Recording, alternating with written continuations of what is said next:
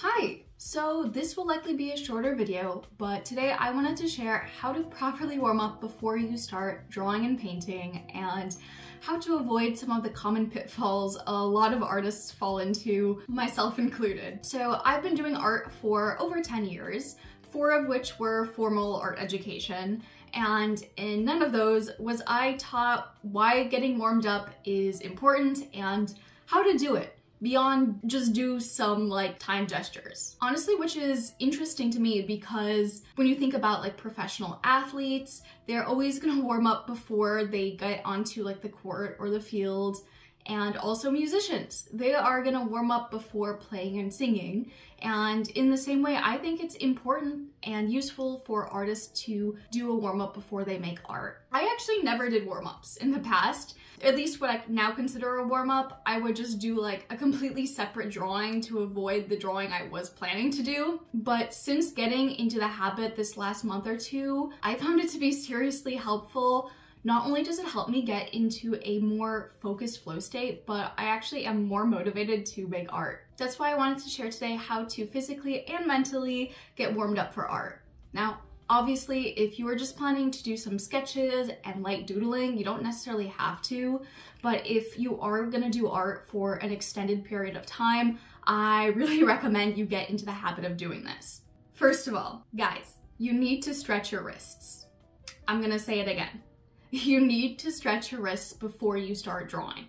As much as I love to joke that I am probably gonna have arthritis and tendinitis by the ripe age of 24, I would rather be able to make art for a very long time without being in physical pain.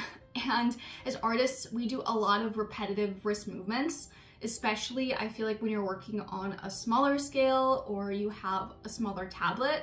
I find it kind of hard to draw from the shoulder in those circumstances. It really doesn't help that I don't have the most like ergonomic setup right now and posture for that matter, but that's why it makes it so much more important. And what helped me get into that habit is something called habit stacking, where you essentially add a habit on top of another existing one. And so for me, I always listen to something before I start drawing. So whether that's like music or a YouTube video, I always go to turn that on. And when I do that, I use that as my cue to remind myself to stretch. And then I will actually use like the time code or like the progress bar to time my stretches. I'll walk you through the stretches that I usually do, but I highly encourage you to look up videos online and by professionals, and don't do anything that feels painful or uncomfortable, please. All right, let's go. So first thing I do is I will put my arms up, pull my palms back. This is honestly enough of a stretch for me, but if you need a bit of a deeper stretch, you could gently pull your arm back like this. And you want to hold that for at least 10 to 15 seconds, no more than 30 though. And then the opposite, so pull your wrists down towards you. Again, you can gently pull it back if you need to. And then I like to do even a deeper stretch. So I'm gonna make a fist and then I'm gonna pull my palms down, and you're gonna get a bit of a deeper stretch that way, and it feels really good. And then I'm gonna put my thumbs inside my fist and then I'm gonna pull them out this way. Again, hold it for a little bit.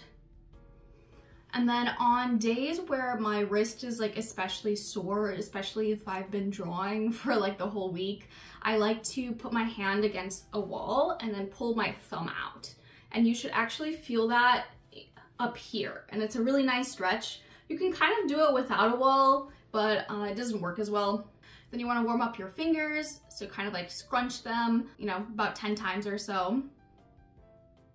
And then I also like to do a back stretch because I am hunched over. So I'm gonna do a chest opener, interlace your fingers behind your back and pull your shoulders down and back. So that's gonna feel really nice. Hold that for a bit.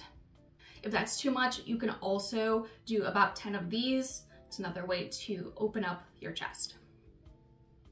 Okay, and then last but not least, I like to end it with a neck stretch. So just gently tilt your head down and forward, and then you're not pulling your head, but you're gonna just rest your hand on top, and you should get a really nice stretch down the length of your neck.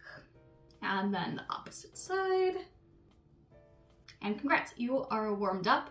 I know I'm tempted sometimes to rush through these, especially when those like 15 to 30 seconds feels like the longest thing ever, but don't. It's important. Before I jump into the next thing, since I mentioned music, I think music can be a really powerful tool to set the mood for whatever you're doing. So it can be really useful if you kind of try to match it to the tone of your painting. So if I'm drawing something really big and dramatic, I might put some like intense classical music on. Or if I'm drawing my characters, I have playlists that I've made for each of them. And if you're just trying to like be loose, sketchy, have fun, maybe something more upbeat and energetic. Okay, so what should you be doing to warm up before you start your art? This is gonna sound super obvious, okay? But you should warm up with whatever you're planning to do. But I literally never did this. So like, if you're gonna be painting, you should warm up by doing painting. If you're gonna be doing line art or sketching, you should start with sketches. If you're gonna do like a really tricky anatomy drawing, you wanna do some targeted anatomy sketches. But what would always end up happening is I would get set up to do like a painting, and then I would start a different drawing that I would want to eventually paint. So I would spend the entire time of my warm-up doing this sketch and wouldn't get to the actual painting part of it. And so then I would have to transition from sketching to painting, which is kind of like two completely different approaches. So instead, when I do want to do painting, I will make an effort to jump right into that. Even if that means like tracing something or using an old line art, I am doing a focused study of, you know, whatever I'm doing. This is a great time to do studies. I usually use this time to look at other artists and see how they're approaching things. I don't usually post my warm-ups, so this is definitely a space for me to explore and just kind of have fun with it. And that's actually another thing I wanted to mention, is that your warm-up should be fun. You should look forward to it. And this is especially important when I'm working on maybe a really technically challenging piece where I'm a little bit hesitant to sit down and get into drawing it, but then I can kind of like bribe myself with the warm-up. I could draw like a shitty meme of my characters before I jump into this key painting, right? Hi, Pop-Up Julia here. I actually forgot to mention one tip that has been really useful for me. I have a post-it note in front of my tablet that says, "Girl, zoom out," because I have a tendency to want to zoom into my canvas, and when you're doing a warm-up, you really want to keep it broad and you don't want to get bogged down in the details. And so when I do a warm-up, I've tried to make sure I actually see the entirety of my digital canvas and kind of prevent myself from zooming in. I found this to be very helpful when it comes to looking at the bigger picture. And then as you're doing this, it is so important that you minimize any distractions, at least the ones that are within your control. So put your phone on Do Not Disturb, make sure your notifications on like email or your laptop, iPad, whatever, are turned off.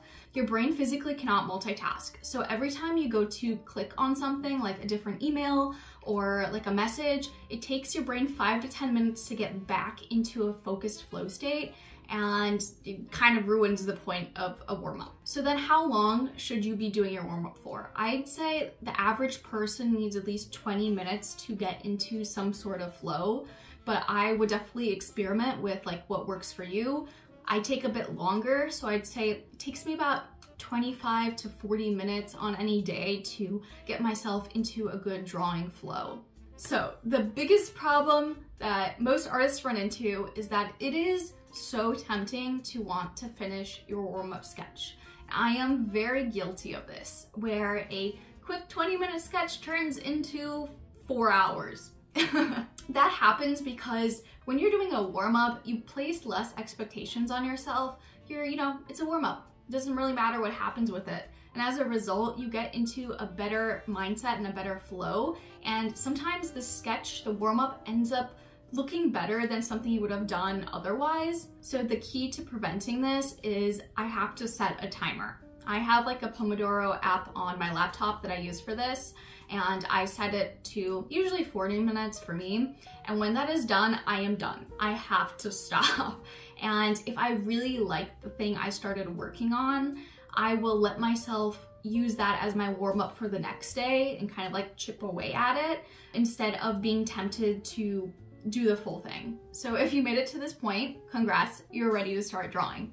I will take maybe a quick, little break, maybe grab a drink to stay hydrated, and then jump into the other art that I planned on making. Something I have yet to implement, and I'm kind of curious if it will work. I've been reading a lot about the power of expectations and visualization, and something I read that you can try is before you start doing the art, whatever you were planning on drawing or painting, actually imagine yourself doing that, like from an outside perspective. Like visualize yourself drawing whatever you're drawing, think of the contours, think of how you're gonna approach it, and imagine yourself being very successful at this, and see if that makes a difference. I haven't tried this yet, so we'll see how that goes. If anyone else wants to try it and let me know like if it helps, I'd be curious to know. But yeah, like I mentioned in the beginning, I've just found this so useful, and that's why I wanted to share, because I haven't really seen this information out there. Thank you so much again for watching.